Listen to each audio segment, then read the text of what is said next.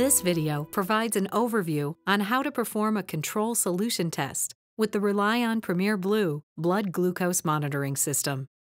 For complete instructions and when to perform a control solution test, please see the user manual supplied with the meter.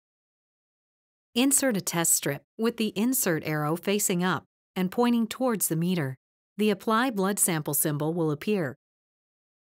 Press and hold the right arrow button for 3 seconds until the Control Solution Test flag appears on the display to enter the Control Solution Test mode. You are now ready to conduct a control solution test. Shake the ReliOn Premier Control Solution and discard the first 1 or 2 drops. Dispense a drop of control solution onto a clean, non-absorbent surface. Wipe clean when done. Now, apply the control solution to the narrow end of the test strip until the meter beeps or begins to count down.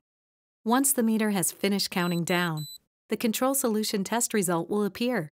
The control solution test is now complete.